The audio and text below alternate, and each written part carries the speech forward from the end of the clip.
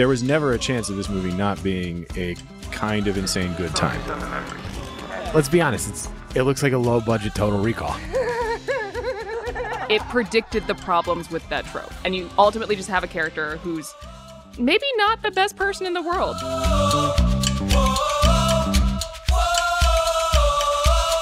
Hello, everybody, and welcome to the CineFix Top 100. I'm Clint Gage, and joining me, IGN's Director of Video Programming, Michael Calabro. How you doing, Clint. man? Hello, Clint Gage. How are you today? I'm doing. Thanks for asking. He ever asks me. And also joining us, Alex Stedman, IGN's Senior News Editor, and just a ginormous fan of Terminator 2. Yep, still true. Still true. Yep. Well, I hope it's going to be true forever, because It would be really funny if we got to the T2 episode and it's like 87 on my list. at some point, Yeah. we're just going to reveal it's like, honestly, I don't like it that much. Yeah. I don't like it that much.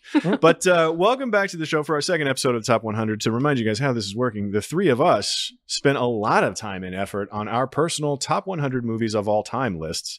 Our producer, Dan, spent a fraction of that time working on his own, and then he smushed all four of them together in an algorithm that he refuses to explain to us to create a master list, the CineFix Top 100 list of, I hope they're all good movies. I mean, they got to be all great movies if they were made out of our If they personal- aren't all great movies, then it is purely Dan's fault. I think we can all agree. Yeah. 100%. I have no idea what Dan put on his list. He probably put a lot of turds on there, I'd imagine. Just That's knowing why he's Dan. not on the camera. He's behind it. Exactly. So all that to say, welcome back to this show. And this week, Dan has chosen for us, honestly, a real winner. Yeah. Eternal Sunshine of the Spotless Mind. Mm-hmm.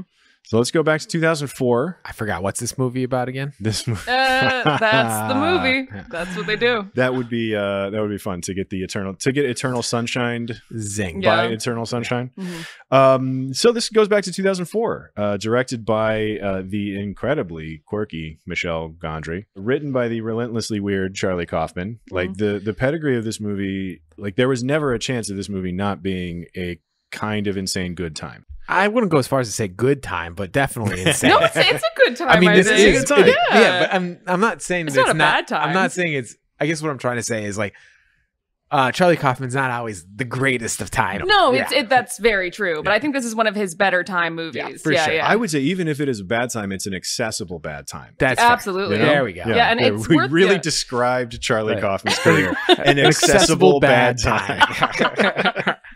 That's great. But the film also has an incredible cast. Jim Carrey, one of his mostly serious roles, which is always very interesting. He's surrounded by an incredible bunch of. This is the number 23. the good. Is that what this is? That's not how I would describe this movie at all. But we can talk more about that later. But you got Kate Winslet, you got Tom Wilkinson, you've got Kirsten Dunst and Elijah Wood and Mark Ruffalo. I mean, it's an incredible. David Cross shows up. Oh my gosh, yeah. What a It cast. is a for 2004 a bunch of very in retrospect it's a heavier hitting cast than it was. Yeah, but at it wasn't the time. at the time. Yeah.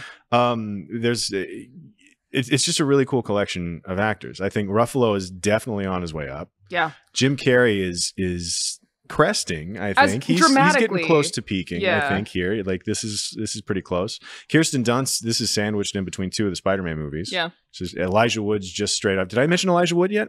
No. Elijah Wood is I in don't it. know if you did, He's coming off of the Lord of the Rings movies. So he's looking for new highs. yeah, He's just exactly. playing a little creep in this. He's just looking for Yeah. something interesting to Yeah. do. He's like, I don't need the money right now. Let Yeah. me be a creep for 4 scenes. Yeah. Tom Wilkinson, like he does Batman Begins shortly after this. So Tom Wilkinson is He kind of having a moment. Would have been this year, right? Wouldn't it? Is Batman Begins 05? That's 06. 06, I think. Yeah. So it was on the heels of this. Yeah. Okay. Anyway, point is, Tom Wilkinson is like the least important part of this whole conversation. We don't need to get hung up on that. But it's a really good movie. It's a movie about what would you do if you could erase a whole person, a whole relationship from your memory. Yep. I love when like movies take really, really simple human concepts and then make a big sci-fi idea out of them. And that's why, not to bring up an even more recent movie, but Everything Ever All at Once did that. I love movies that do that. Yeah. Just make it totally surreal. Yeah. And you've already hit on an interesting part about this, like the through line of music video directors. Yes. Yeah. Doing quirky sci-fi That's so true. I fantasy didn't think about movies. that. The Daniels doing which Like it was a great time to be a music video director in the late 90s and the See, early 2000s. I was just gonna say it's really the only time to have been a music video director. I mean, I the feel 90s, like it was. you had like the peak of MTV, I think. But still in the 2000s, they were still doing music videos back then. Yeah. You got Fincher Yeah. going out doing Fight Club. Yeah. You've got McG. Spike Jones to a lesser extent. You got McG is making there, a name for himself. doing some Charlie's Angels. Yeah. But between Spike Jones doing Being John Malkovich and Adaptation and Michel Gondry getting to do Eternal Sunshine, the thing that I'll always remember about Eternal Sunshine is every party I went to in college. I'll go ahead and date myself, 2000 to 2004. Every party I went to, somebody had a DVD box set of the work of Spike Jonze, Michel Gondry, and Chris Cunningham. And they had that DVD playing on mute. It was just for the visuals, but it was on mute and it was on loop at but they would just put that on and it would be on their, their big screen or whatever over in the corner. I think that's a whole genre of like college poster and college like kid movies. Like I feel like Fight Club is on there, Oh yeah. Right. You got to have that Taxi Driver poster with the mohawk and the guns and it was a look. It was a dorm look. That you could subscribe to. It was like a starter kit that you got as a freshman in college. We were so cultured back then. Exactly. We really knew our shit. Back before you put your movie posters in a frame. Oh yeah. Yeah. When it was just Tic Tac. Just raw. And that would always like ripping. Grease through there would be little spots on the corners of the poster. But yeah, I mean, so this era of filmmaking, like there was an appetite for this. It was coming out of the 90s where indie movies kind of got a stronger foothold in the filmmaking landscape in general. And these music video directors that had some really quirky ideas that would like, let's blow these up into whole feature films. They were getting their shot. There's like a 10-year window here where it was a really, really nice moment. In between making Christopher Walken dance to Fatboy, is it Fatboy Slim or Daft Punk? That was a Fatboy Slim song. Yeah. You remember that? No. Christopher, it was a wonderful music video. It was Christopher Walken just dancing by himself it was Weapon of Choice by Fatboy Slim through the lobby of a hotel room. That was a Spike Jonze thing, but that's a different guy altogether. Michel Gondry did like all of White Stripes music videos. And you can look at like, well, we'll talk about that in the art of the scene. I'm getting way ahead of myself. What do you guys think? I mean, just general thoughts about Eternal Sunshine. It's close to 20 years old now. Yeah. I mean, again, bringing up college, I first saw it in college. I just fell in love with it. And I really resonate with that human relationship at its core. But also, like, I also really relate to, like, Kate Winslet's character. Like, I don't color my hair, but it's like, I feel like a lot, and not saying all men do this, but I feel like a lot of women kind of relate to that, like being made into a concept. And I think that's something, it's why it's held up so well. Like you have and I won't skip ahead to the quotes, but you have that one quote that she says that people still quote all the time. Well, what is it? Which one are you talking about? Later. Okay. But no, I love this. It's my quality tease. Yeah, it's my favorite. It's my favorite Kaufman. And I like a lot of Kaufman, but this is my favorite one. It is my favorite Kaufman. Yeah. Too. The rest of his stuff gets, I don't know, little less accessible of a bad time for me. And like, that's like, and not to get too much into it, but like, I'm thinking of ending things, which I always almost call, I think I should leave, or I think you should leave. Right. It got a little too bad time for me. Yeah. You know, that one. It was trying to recapture that magic, and nope, it wasn't for me. But like Adaptation and Synecdoche, New York, which I still really, like, I really like Adaptation. I do too, but there's something that doesn't quite. There's something that doesn't quite tick all the boxes for me, the way that Eternal Sunshine does. I think what like puts Eternal Sunshine over the edge for me is that it ends on a hopeful note. It has a very hopeful core. It's kind of like wholesome in a way that like humans are going to try to keep loving no matter what. Like even if you like throw all these obstacles in front of them. And I think it's a really, really inspiring movie in that way. It also has that like love is special kind of ending, you know, because like no matter what, like they end up back together. And they're like, we know we're terrible, but we're gonna try it. Damn it! Even though we shouldn't. It's not just about the memories or the experience. There's something in us that you know can. And you believe it by the end. They have really a gravitational pull toward each other. That's a thing that it's one of these movies. It's like, you know what? I want to believe that. Yeah, exactly. Like you like root for them even though you know they're not right for each other. Right. Like, and I give a lot of credit to Jim and Kate for that. Like, they're so good in it. And I think it's my favorite Jim Carrey role, and maybe my favorite Kate Winslet role. It's up there. Favorite serious Jim Carrey role. Yeah, I do love like Liar Liar. It's a little hard to compare this to talking out of his butt in Ace Ventura. Yeah. Well, that's is it?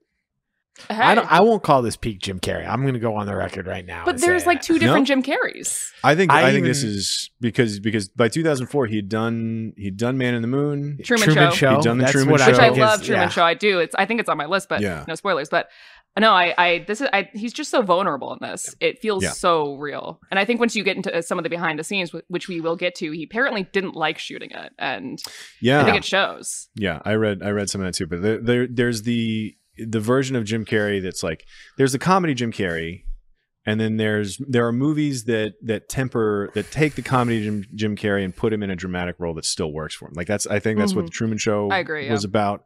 Obviously Man in the Moon, he was doing an Andy Kaufman impression the whole time, and so there's that like big performance energy, but reined into a very serious persona. But then this is just how quiet and how understated he is through most of this movie is really incredible. Yeah, I really like this movie. It's his Punch Drunk Love. Sure. You know, that's like coming on the heels of that, like what was Punch Drunk Love? Like 98, 99, somewhere around there. Mm-hmm.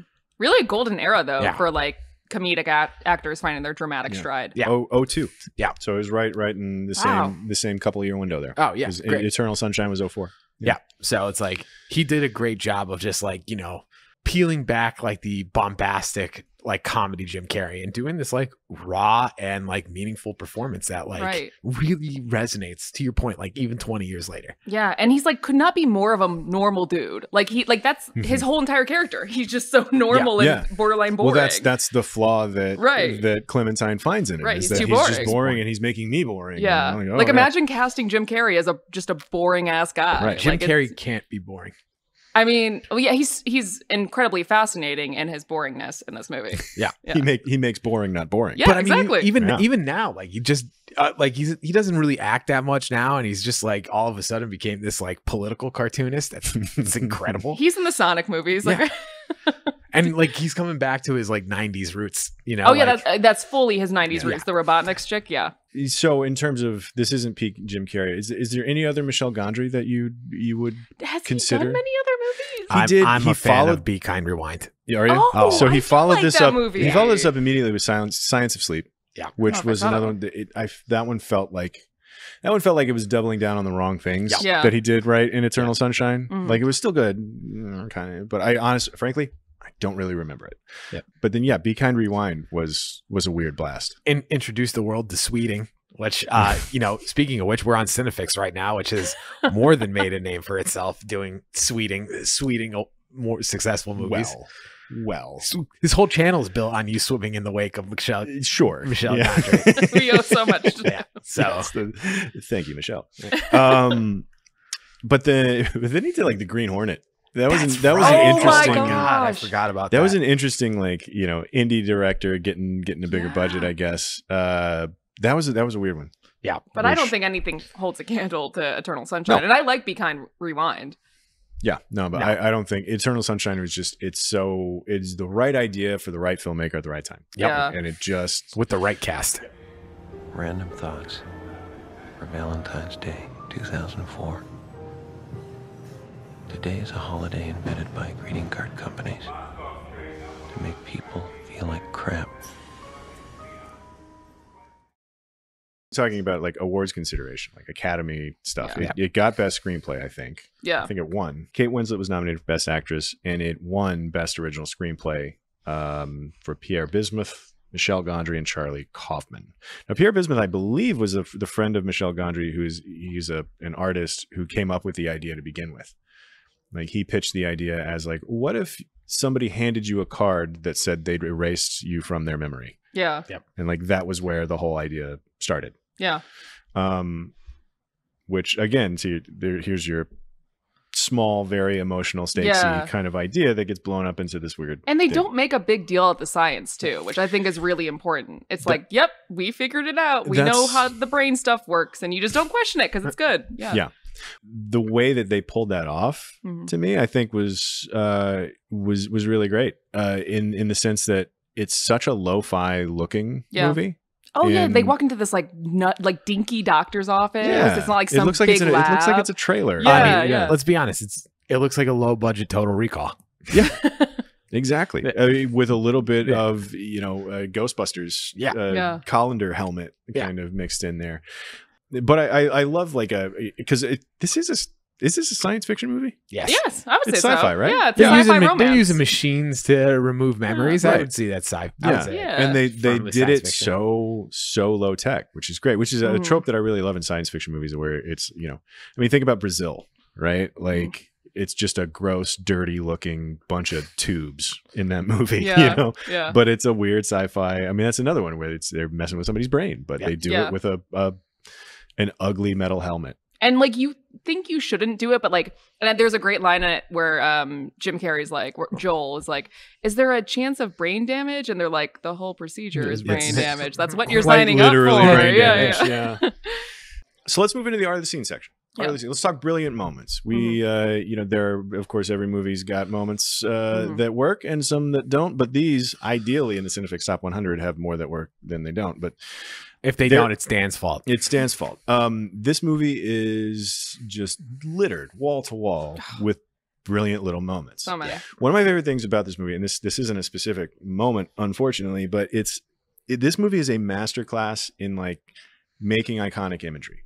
And creating imagery that you can recall in an instant, 40 minutes later. That shot of Kate Winslet being pulled across the ice, that's iconic. Yeah. Well, but even little things like, when he's first in the office talking to Tom Wilkinson about the procedure and Elijah Woods kicks over a bucket behind him. Yeah. And he turns and he looks at it and then we're off into another scene. It's innocuous things like that, that later when we're in his memory and we show up to that scene, not only do we remember that time that Elijah Wood kicked a bucket, but when Elijah looks up and his eyes are like upside down and weird looking, like we recognize that as being different from the first time that we saw it. And like this movie is just chock full of those tiny little things that Michel Gondry plants once and then revisits over and over again, tweaking slightly. And we're not only able to recognize the moment itself, but how it's changed and why that's significant or why that's weird. Which also makes it endless fun to rewatch. Yeah. Because like even like, and to go back to the very beginning, when they're first meeting or, meeting on that train and they immediately have that familiarity, like you sense that the first time you watch it, but then like going back to watch it again, it's such a fun movie to rewatch. But even the way he kicks the covers off of the bed in that opening scene, because that opening scene is like, it's the most innocuous example of it. But when they revisit it at the very end of the movie, like you remember exactly, like you recognize it immediately. It's, the whole movie's like that. And it's incredible. Are there any specific moments though that jump out at you? The forced perspective scene when he's like a child. That's such a bonkers scene. It's so wild, right? And it's so wild because it does such a great job of juxtaposing like the cinematography and visual style of that movie that it goes out of its way to establish in the beginning.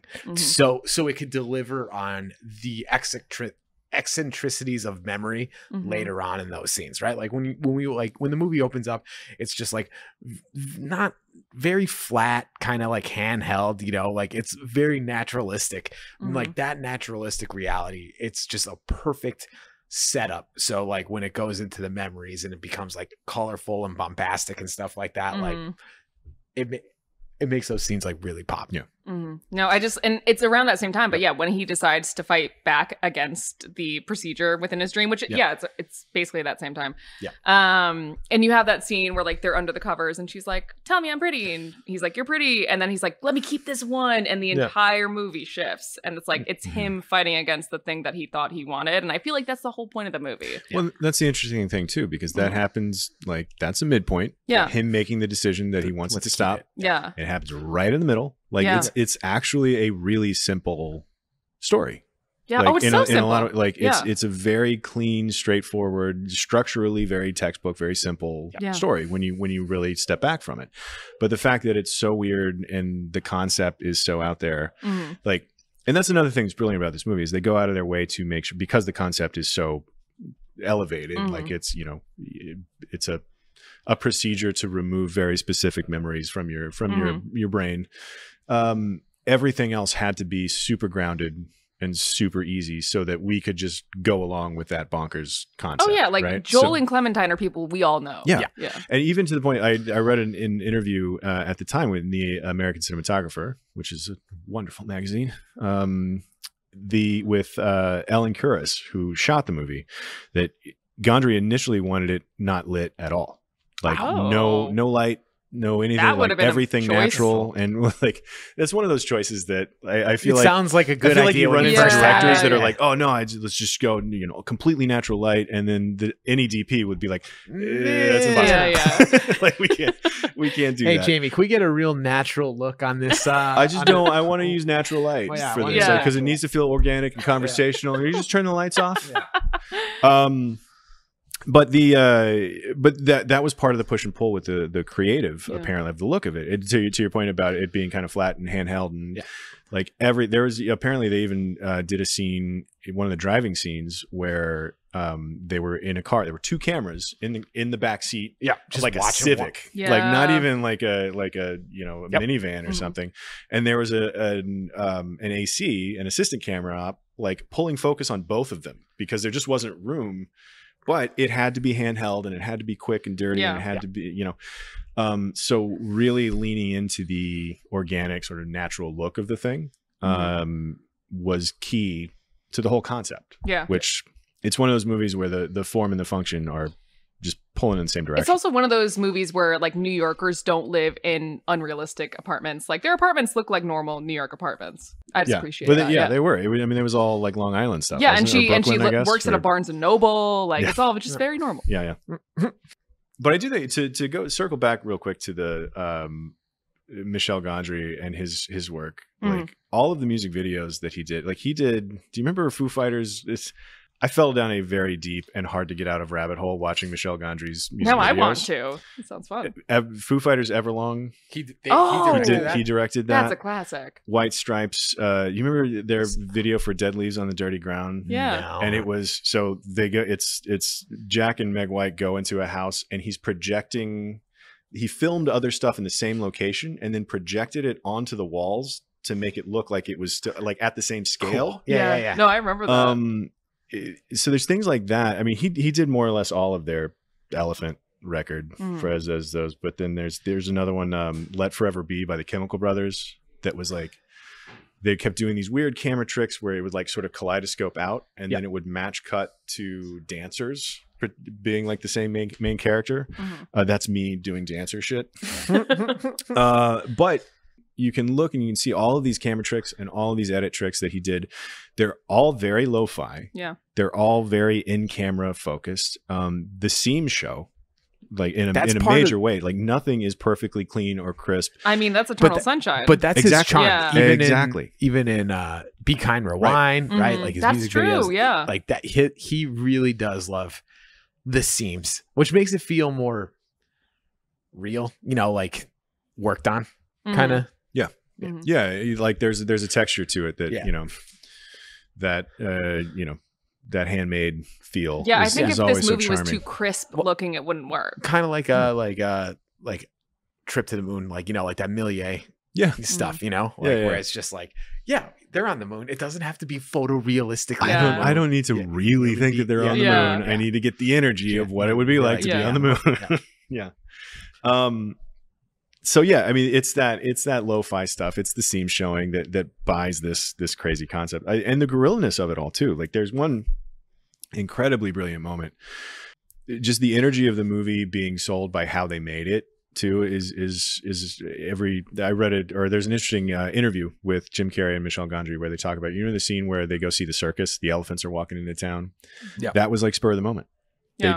They were filming a different scene and they were like, hey, the circus is in town, elephants are showing up, let's go. And they all piled in a van with a camera and they just ran out there and they shot a scene where Joel and Clem are looking at elephants. And that wasn't in the script, that wasn't planned, it was just a thing. It was like Michel Gondry was like, there's elephants, we got to go see the elephants. A very normal reaction to that. Yeah. And the idea that like that energy showing up with Jim Carrey and Kate Winslet's performance, like they're just like the idea that that's a random memory. And it's something very specific. That's an image that you can look at and realize, like, oh yeah, no, I'm with you. I love elephants. This is awesome. Yeah, it's a great scene. It's a great scene. Yeah, and it happened just by a complete accident. And I didn't find that in my research. I like that one. Yeah, I'm skipping ahead to the things you didn't know here. Say, I didn't know that. Maybe we can talk about it again later.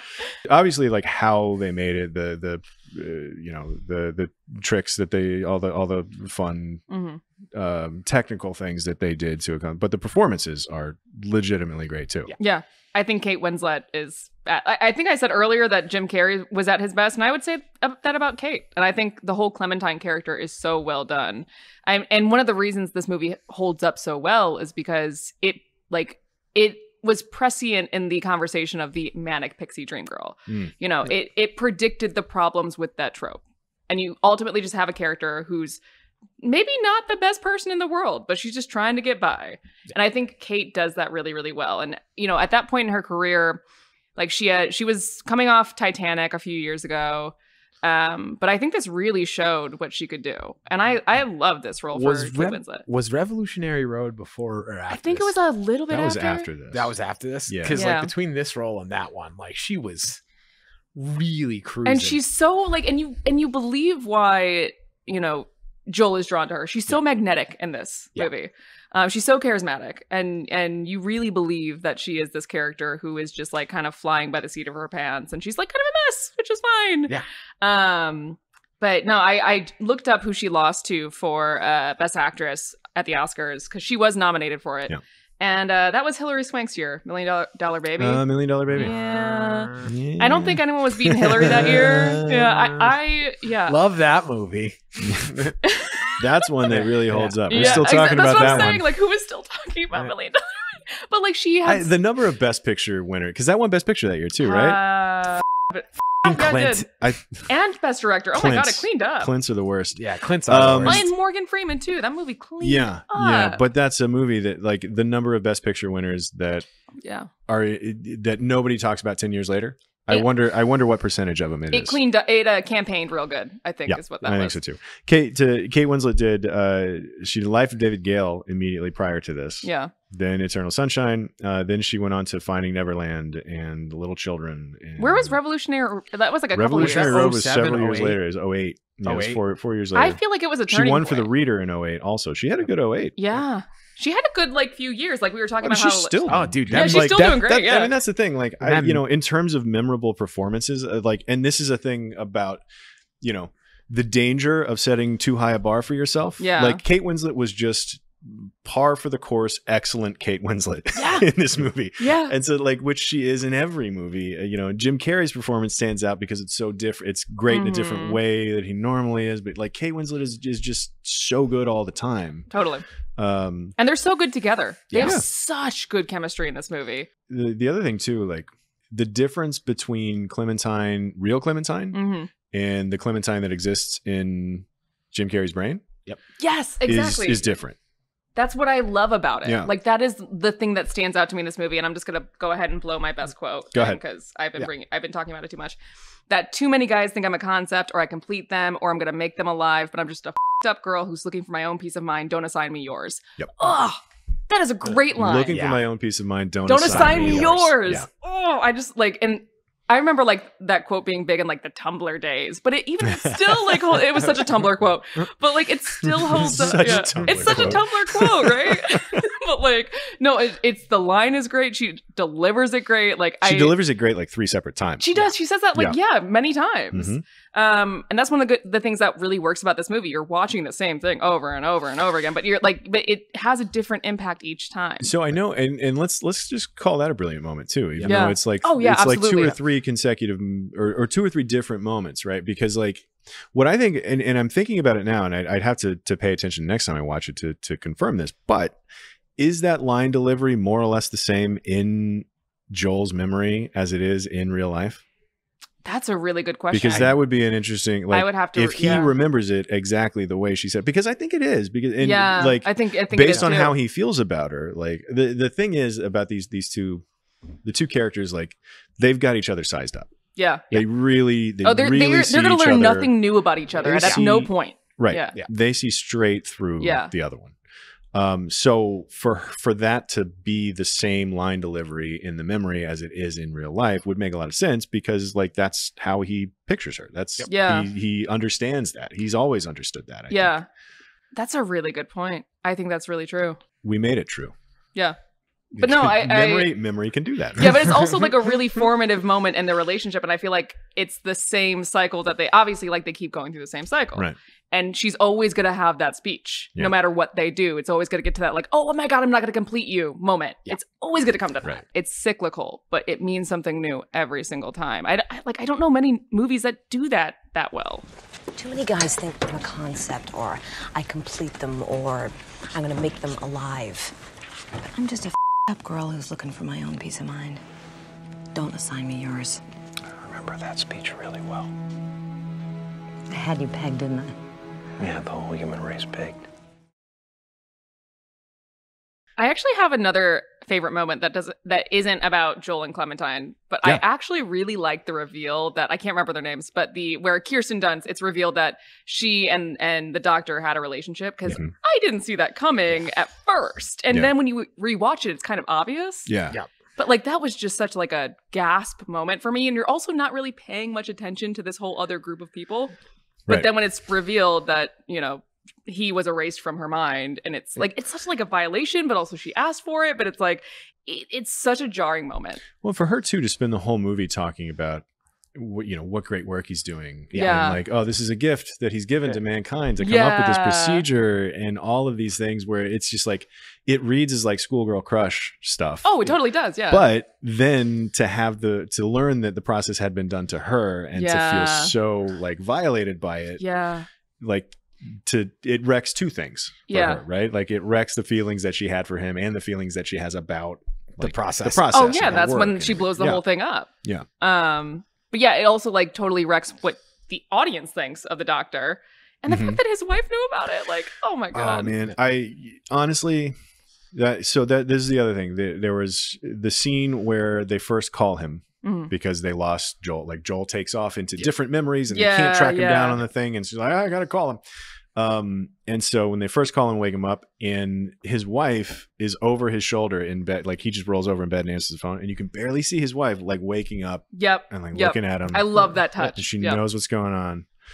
But then the way that she shows up to that scene, and the way that she arrives and forces everybody else to reveal that she doesn't reveal anything. Yeah. Like, with her energy, she's exhausted. I thought that was an incredible performance. She's not shocked, like, which is surprising. You're like, why isn't she like screaming, or like, no, she's like, stop this again, like, and just don't be a monster. Don't be a monster. That's a great line. Don't be a monster. So good. And she's just done it. She's like, you can have him. Yeah. Oh my god, it's great. So it is a great little performance in there. Yeah. And that's and to be a thing that's happening off to the side of the main thrust of the story, and like out in the real world too, because it's not just about Joel and Clementine being revealing their fragility or whatever through this process. Like, everybody's messed up, right? And I think that's what's so great about that moment, is because like you're so focused on Joel and Clementine, but then you start to think about like the implications of if you could actually do that. Yeah, everyone would do it. Everyone would be doing it. Yeah. And can we talk about Elijah Wood's character? He's such a little creep. A little wormy Elijah Wood in this movie. He's such a little worm. I kind of love it though. So he's his whole deal. He's everything, every little artifact of the relationship between Joel and Clem that Jim Carrey has in his house. He gets rid of it. He turns it into Lacuna Inc.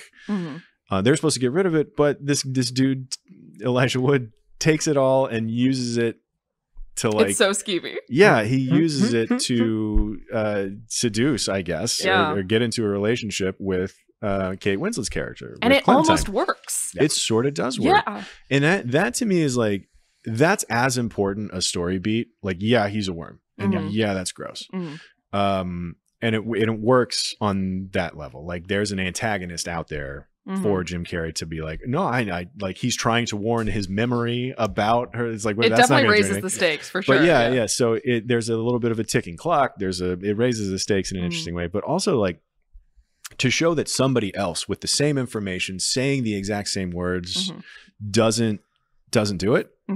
Like that, that's another bit of this movie. That's like, it's not about the memories. It's not about the stuff that we do. It's about who we are. And there's something else at play besides just saying the right thing at the right time. It serves that purpose, and like kind of the purpose we were like previously talking about, like what would the implications be if we actually had this technology. And like there would absolutely be someone who does that. Yeah. And like again, we're so focused on Joel and Clementine that we almost like kind of forget about this like silly little batch of side characters. But I think they're really important to the story. Any other brilliant moments we need to talk about? I mean, I feel like I'll just be repeating myself, but I love the end for the way it sums up the entire point of the movie. It's The like, end to end? The end. Well, it's where they're kind of it's where they're listening to The tapes. Yeah. the tapes, and it's like so devastating. Like, just imagine like you're courting someone you just met and you like and have chemistry with, and then you hear everything that's wrong with you coming out of their mouth. Yeah.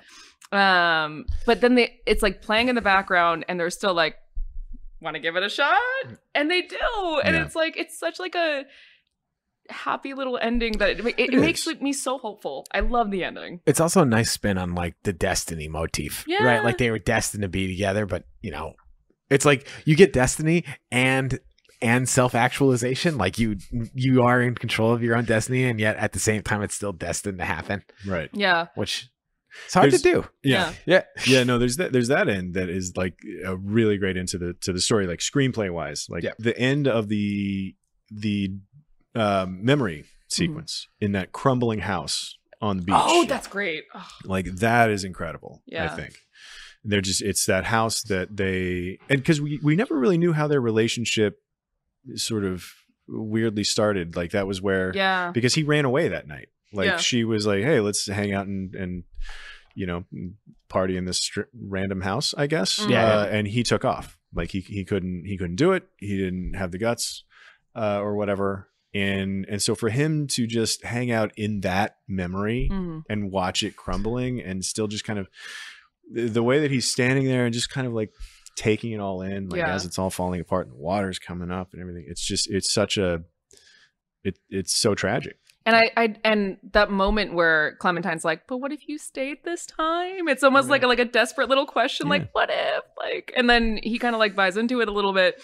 No, I feel like that's one of the more like produced scenes of the movie where the house is crumbling. It's like, it's a big moment. Yeah. It's a lot of production design went into that. And like, and that's another one, like that trick that they do periodically. They did it at when he's going through the office again, when the memories are kind of on their way out and they're lit with kind of like this circular like blue spot. Like there's a consistency to how a memory that's almost gone looks too.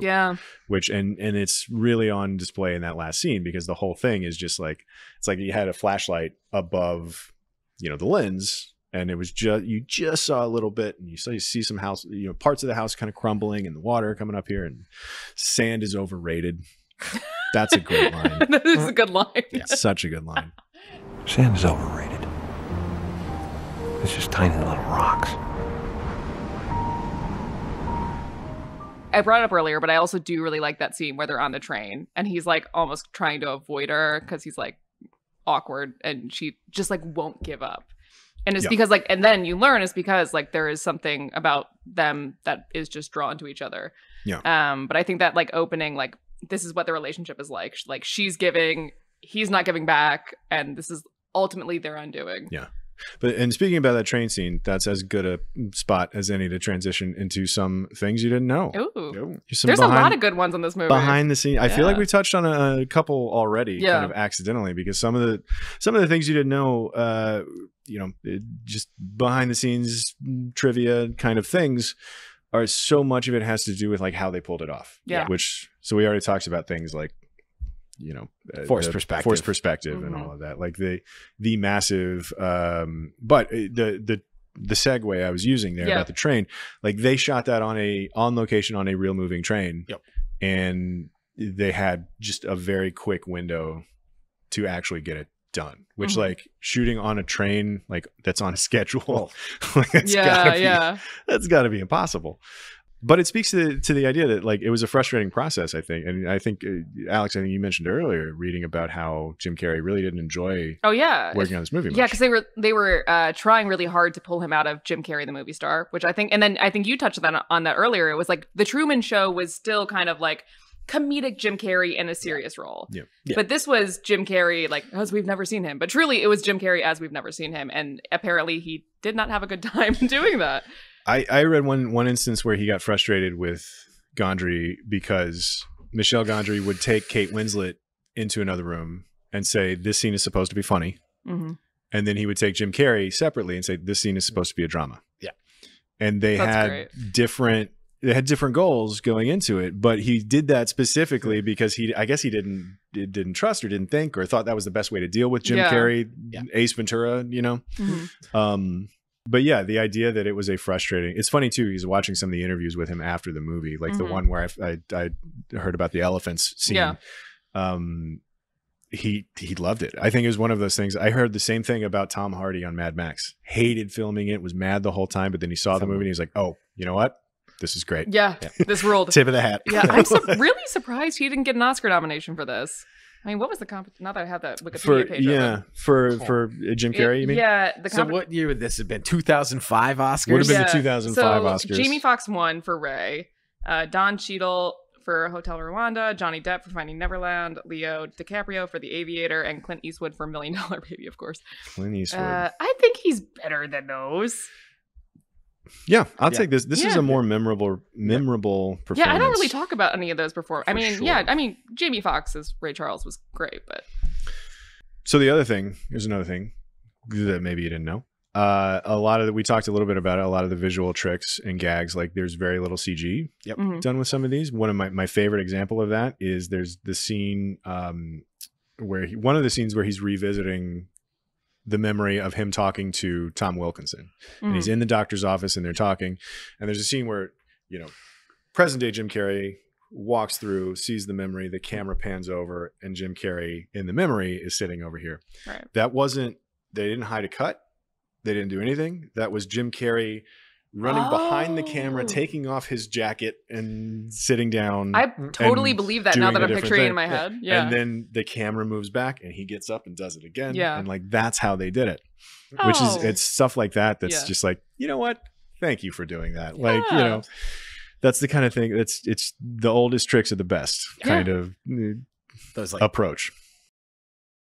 There's one, I don't know if you found this one too, but apparently they had a very traditional, like, Oscar-winning editor, and they got so frustrated that they quit, and at one point they just didn't have an editor, and they were completely screwed, and it was like, yeah, I can imagine that's a really tough movie to edit. But Vladis Oscar-Dottir eventually stepped in. All that footage went to our editor, a traditional editor. Lucky to get her, but it was not at all what she was used to. Because every shot was every setup, the editor's assistant couldn't organize the folders for the footage in a traditional way. So it was just not traditional enough for what she was used to. Which, it's a very untraditional. It's one of those things. Is like structurally, it's a pretty straightforward movie. Boy meets girl, boy loses girl, boy wants girl back. I like this quote too. He says, "We were like, this is so cool. It looks so good. But we had no idea if it was cuttable," which is so true. I could totally picture that with this movie. That has to be such a pain in the ass too, right? Because it's like shooting the same scene over and over with minute detail changes. Yeah, and it's just being like, and trying to organize that. Like, I get it. Memento almost derailed this movie in some ways. Funny. So like the Charlie Kaufman, and there's an interview that he gave saying that they pitched the idea several years before Memento came out. He was going to write it, but then had to do adaptation first, and then had to go do Human Nature after that. Plus, it's just a difficult movie to write. It took a while to write because it's complex in a lot of and you want to make sure you're not missing something. Like, you could totally throw it down. But then Memento came out, and he thought, oh well, I can't do this anymore. And he said, I thought, I can't do this anymore. And I called Michel and I said, I'm not doing it. Then we called Steve Golan and said, we're not doing it. He's I guess that's a producer, I guess. He was very angry, and he said, no, you're doing it. So we did it. And I wasn't influenced by Memento except in that way. I've never seen Total Recall, but I've read a lot of Philip K. Dick stories and books. And I don't think that was a direct influence on this, but I certainly like his work. So he likes Philip K. Dick. He was freaked out a little bit by Memento, and he got bullied into actually writing this movie. I also really like Academy Memento. Award-winning movie. And then he wins an Academy Award for it. So good work, Steve Golan. Yeah. That's great. That's how you produce. Well, Yeah, exactly. Not to bring up Everything Everywhere All at Once again, but it's funny because like they were saying like we started doing the multiverse in 2010 and then Marvel happened. Like there's so many occasions of that where you start doing something and it's like, oh God, like there's no new idea. Right. Like, Yeah, exactly. Going back to Jim Carrey not having a very good time. Everyone was encouraged on set to improvise except Jim Carrey. They really wanted him to have a bad time on that movie. So, and it's not because he was too much of a ham, but because his character is reserved and unspontaneous. So there's a character-based reason why they wouldn't let him actually improvise. I mean, I would say maybe they went overboard with trying to reel in Jim Carrey, but it worked. Like, well, and that's a funny, I mean, not funny. It's an interesting approach because, like, you know, you can improvise being unspontaneous. Like that doesn't mean you have to follow a script to be boring. Right. I guess. I mean, you can say kind of whatever, but yeah, this was the deal. Sometimes I had to talk to Kate Winslet in a different room, tell her to go as big as you want. And then to Jim, I'd say this is a drama, so keep it down. Yeah. Again, I don't know if they needed that, but can I really argue with it? I did for what it's worth. Though I'd the also proof is read on screen. Though, right? Yeah, exactly. Yeah, whatever happened, like, and that might be a thing where like Jim Carrey's in a much better mood about it after he saw the movie. Oh, and was like, okay, I see what you're doing. There's also one other piece of trivia, which I'm assuming we're going to save for the end. Well, that's what I'm saying. I know what you're thinking of, and it segues into your segment, Cal. But we'll save that. Stay tuned for an additional things you didn't know. But before we do that, let's get into who's your MVP. Who is the person in front of or behind the camera that this would be a different movie had they not worked on it? Not an easy MVP because I think Kaufman's great. I think Carrey's great. But I give it to Kate. Yeah, I give it. I and Clementine as a character. Yeah. I've talked about this, but I think Clementine as a character is kind of the reason why, at least for me, this movie holds up so well and it's so timeless. Career defining role. Yeah, career defining. Like, and it was huge for her at the time too. Yeah. Is it though? Yeah, I think so. Like again, and this is not me trying to like. I don't want to diminish anything Kate Winslet's done. Like she's incredible, but like. It's hard for me to say this is head and shoulders above anything else she's done because like it's all great. No, that's the thing. Yeah. It's like, I think this is like top. I think this is S tier. Okay. Kate Winslet. Listen, I can't think of a bad Kate Winslet role. I can't. Yeah, but I think this is the best. Yeah. This is my favorite. That's the trick I'm having is like I can't think of any time that she's been worse than this or better than this. She's so consistently outstanding. I have recency bias on Mayor of Easttown. Mayor of Easttown's great. Mayor of Easttown's great. Yeah. But like that's a good one. This is just incredible. Right. Yeah, and Revolutionary Road, great. Yeah. But like it's just I don't remember The Reader much though. I don't either. Yeah. She was great. I'm sure. Yeah, you can say that Evergreen. Yeah. No, there just probably wasn't a good Clint Eastwood movie. It's just that's the only reason she won. Clint Eastwood took the year off. Yeah. But also like we all know a Clementine. Yeah. It's such it's such a real character. Yeah, which again that speaks to the approach of this whole movie is like everything in here has to be real, except for this memory bullshit. Yeah, like, and that's going to be weird. Mm-hmm. Everything else has to be super real, and it's so like so much of the rest of it is normal. Yeah, just two people drawn to each other but incompatible. Right. Yep. Cal, what about you? I'm all Kate Winslet. You're okay, Winslet? Yeah. I agree. Because I mean, like, what? I'm going to pick Charlie Kaufman. I disagree with him getting the statue for this one. Really? Yeah, I think. Wait, I still. I think he should have gotten a statue for another one of his works or somebody else that year. No, I'm all about adaptation. I think that is like that man's crowning achievement. But I mean, because I still have this Wikipedia page open. I mean, his competition was The Aviator, Hotel Rwanda, The Incredibles. Oh, The Incredibles, really? Wow. Yeah. Was that before the animation Oscar came into play? No. It won Best Animated Feature Film. Wow. Okay. And Vera Drake. I don't know what that one was. Yeah. But like, I think of the category, it definitely deserved it that year. Like, I just think she does such a great job, and she like Jim Carrey too, but mostly her. Right? Yeah. Like. Michel Gondry did an excellent job directing this movie, and it's a very Michel Gondry film, right? Mm-hmm. But its charisma isn't coming as much from the direction as it is from the performance. Oh yeah, and like I said earlier, she's just magnetic in it. Yeah. No, I listen. I don't disagree. Like she's an anchor in this movie that everything else is just playing off of. Frankly, like she's the whole point of the movie. Yeah, but. I'm going to give it to Michel Gondry. I'm not going to argue with you about it. Yeah. No, I'm going to ask you to. Okay, good. The whole point of this podcast. You got to argue. Kidding?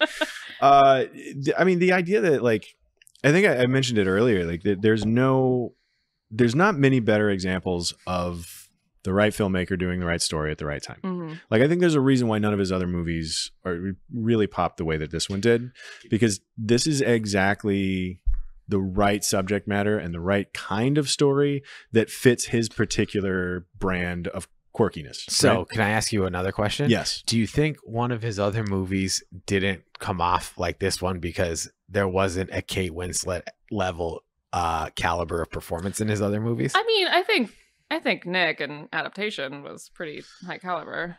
Well, that wasn't Michel Gondry. But that was Sorry, that was a different music video director. Yeah, that's true. Yeah, Spike Jonze. I'm not sure. I don't think that that's. I could see that being. But I mean, Gael Garcia Bernal is generally pretty great. Yeah. I don't think he's Kate Winslet great, but but like I don't think he's had bad performances, or I don't think. I think that you put anybody else in this movie, and we're not anybody else directing this movie, and I don't think we're still talking about. But it I think you put anyone else in Kate in the Clementine role, and you're not still talking about it. In the same way. I was just gonna say. I think like. When a director is chosen, like when we're going to choose like the director of like who's the winner of the movie, right? That's like a case for the sum is greater than the parts of the whole. And I don't necessarily think that the whole is definitely larger than Kate Winslet's contribution to it. Yeah, I agree. Okay. Actually, like Michel Gondry is like actually like number 4 on my list. Really? I think I agree with that. Yeah, I would go like Kate, Kaufman, Jim Carrey, Michel. Yeah, because I like his visual style. And Yeah. I'm not saying that doesn't add anything, right? But like the script isn't him. The performances to an extent The script is partially him. He got credit. Sure. It's a very Kaufman script. He got a credit. That's fair. Right. Yeah. I still stand by my he got decision. he got at least he gets joint custody of the statue. Joint custody. If they didn't give them 3 separate gets the statues. Do they not get 3 separate statues? Surely they do. Yeah. Actually, I don't know. I don't know. I hope they do. That'd be sad. I'd like to imagine. I'd like to have to see like the Academy pays for like the Kaufman and Michel Gondry. They go to the governor's ball and just like fight over it. Yeah. Right. They have That's to go to court to figure out a custody battle. It's just Charlie Kaufman trying to explain to the statue that listen, I'm sorry, this weekend you were with Michelle. Yeah. Like, no, but I mean, I feel like my memory of this movie is as good as everybody is in it. Like they're in order of things that are memorable about it. It's the visual elements of it are like right near the top. I see. I think that's where Then it's one of Jim. For me, it's performances. Yeah. I mean, they're okay. Agree, disagree? No, I'm not gonna. I'm just gonna straight up disagree. Do that. No, because I think the visual style is great, but I just don't think. I don't think it matters how good or bad Kate Winslet or Jim Carrey are. If this movie doesn't have, if this movie is if this movie isn't as like, if it is shot in a more straightforward way, no one cares. It's a good performance, great, yeah, that's awesome, but it doesn't. The whole thing coming together and pulling in the same direction the way that it does. Is Michel Gondry. Like, you're making it sound like we're saying this movie is directed by like ChatGPT and like no, and I do love and like, yes, that's a very big reason why it works. But when I think of this movie, I think of Kate Winslet and Jim Carrey. Like I think of how much chemistry they had. But how real I think of them, I think of like the visual quirk of Michel Gondry. But I do feel like another director could have done that. No, like Spike Jonze. Do you mean to tell me that like Spike Jonze wouldn't have been able to direct this movie in a way that was memorable? Yeah. Spike Jonze can, but I mean, you also can't tell me that Kate Winslet was the only actress talented she was the enough best. to. Well, Michel Gondry was the best. No. And, I mean, you can't. Like, no, you're right. Natalie Portman. Like if No. Natalie Portman passed on, like what was that? It was Garden State. Garden State. Yeah. And Natalie Portman's not busy doing Garden State. If Zach Braff directs Eternal Sunshine, Jesus Christ, no one cares. Yeah, no, that's fair. I won't argue that Zach point. Braff would have had as good a soundtrack. Here's Osidious. Where? Right there. See? It's sort of a swoop and a cross. Osidious the emphatic. You're full of shit, right? Nope. Osidious right there. Swoop and cross.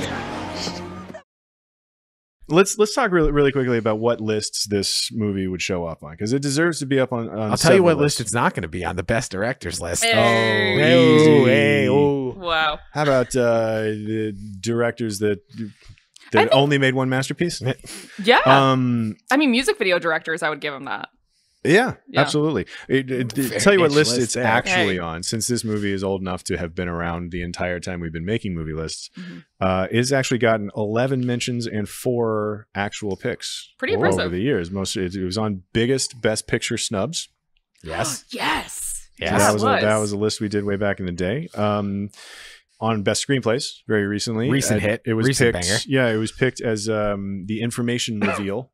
Because it's such a weirdly complicated premise. Yeah. But it doesn't seem like it as you're watching it. Like, you follow it from start to finish, no problem. Even though it is a bizarrely complex emotionally. Yeah. But structurally, again, super clean, super simple. Which, not to interrupt you, but I don't think every single Kaufman script has succeeded at. Nope. Yeah. 100% they have not. Top 10 romances made the list. It was the pick for the second chances category in top 10 romance. Oh, nice. Which, again, like, to your point about how great the ending is. Like, and then we also made it in 8-bit. 8-bit cinema. Okay. Eternal Sunshine. That's that old Nintendo game, Eternal Sunshine of the Spotless Mind. Yeah. Did he remake the trailer all crappy like, or no? No. He did that himself. A couple movies later. But are there any other? I would say, like, if there's top 10 like in-camera editing effects or something. Like, that would be another like real specific thing. But like, what about like memory erasing films? Yeah, just like memory movies. Movies. Yeah. I mean, Men in Black. Is Men in Black first and foremost a memory movie? Absolutely. No. It's the first one I thought of, though. Yeah, you know that famous memory movie. Yeah, of course. There's Memento. There's Men in Black. There's Eternal Sunshine. Man, Will Smith wishes that Men in Black at Tech existed today. Yeah. It's funny that at least they didn't. I mean, it's a weirdly. I've made that joke twice now. Charlie Kaufman being worried about Memento and mentioning Total Recall, but completely skating past Men in Black. Honestly, oversight. As like a oh, you better pay attention. Make sure you're not treading on some of the same ground that Men in Black is with the memory stuff. Come on. Somebody surely told him that. Honestly, Men in Black inspired Memento. Yeah. We all know this. Yeah. And Total Recall, of course. Yeah. Would be another one. I think this is one of the things we should think of. Pitching this now as a list. Lo-fi sci-fi. Love it. Yeah. It's one of my fun. it's one of my favorite subgenres. Yeah. I feel like there's not many movies that beat this one in that category. No, I mean, I think I mentioned Brazil earlier. That's a good one. They made a time machine out of a DeLorean. Everything everywhere is the same deal. Yeah, absolutely. Lo-fi sci-fi and sketchy too. Lo-fi sci-fi. Cool. I typed it in this document that I'm never going to lose. So perfect. It's going to happen. All right. Calibro, you want to take us to our last segment? So, last but certainly not least, definitely the best segment. We call it the most original segment. How would this is the Nick Cage segment, and where we ask the eternal question that everybody always asks: how would this movie be better if and where it had Nick Cage in it? Now, there's one piece of trivia that we did not talk about in the trivia section, and that piece of trivia was Nicolas Cage was the original person cast to play Joel. Yep. Instead of Jim Carrey. My personal favorite bit of trivia from this movie. He was the original ask, which I guess there's a Charlie Kaufman adaptation connection there, obviously. Yeah, which makes sense. 2004 instead gave us Nicolas Cage in National Treasure. So which is also great. Big loss? Yeah. Wait, really? Do you think he would have been a better Joel than Jim Carrey? No. And can you think of a better National Treasure than Nicolas Cage? I also think he already. It's like one of those Stallone Schwarzenegger rivalry things. There's a universe out there that exists where Jim Carrey was a National Treasure. Yeah. I also think he already. Oh, that would have been good though. Oh my god. I don't like National Treasure. I think what? I think it's just like it's a good time. It's a lame Americana. It's Indiana the upper crust of cromulent. Yeah, it's great. Is it really? Yeah. Am I the lone hater here? Yeah, which is odd because you're like the Nick Cage guy. Yeah, I like a lot. I like a lot of esotericness Nick Cage. Yeah, you don't like the blockbuster Disney Nick Cage. Yeah, I'm fine with populist Nick Cage. Listen. What are we talking about here? Twist. I don't What are we talking about? So National the thing Treasure. the thing you didn't know that's also Benjamin tied Gates. to this. What's his name? Benjamin Abraham Lincoln Yeah. Gates. It's some Whatever. brutal mashup of presidential names. Yeah. This is the one where they steal like the Declaration of Independence. Yeah, so Yeah, that they can that's find the a treasure point. that's Yeah. hidden in Mount Rushmore. It's Right. basic stuff. Listen, would he have done a better job than Jim Carrey? I don't know, but I guess what I'm trying to say here is he's kind of already played that role in like Leaving Las Vegas, and you know, Yeah, I see where it wouldn't be treading new ground for him. Where, Got the where it was statue treading for new that. ground for Jim Carrey. Yeah. I don't think there's any way in hell he makes better. I 100% agree. Yeah. I don't Like think so. that, and that's another sign of like a really legitimately great movie. Is And when I- you start tinkering, you start pulling on these threads of like, what if they'd made this different choice, or so and so would have been. And I Yeah. just can't imagine And anybody else in any of these roles. Yeah. And I also don't want him in any of the other roles, except if it was like made today, maybe he'd be Tom Wilkinson. That's what I. Yeah, that was- that's the only one I would put him at. But Yeah. I know we're talking about Nick Cage, but Bjork was originally one. It was the first choice for Yeah. Clementine. This is a very different movie Yeah. with That Nick movie, Cage and Bjork. That There's a movie does very not odd work. alternate universe of this. Yeah, no, Right. it doesn't work. It doesn't. That's like green ketchup shit. Like, you know, New Coke. Yeah.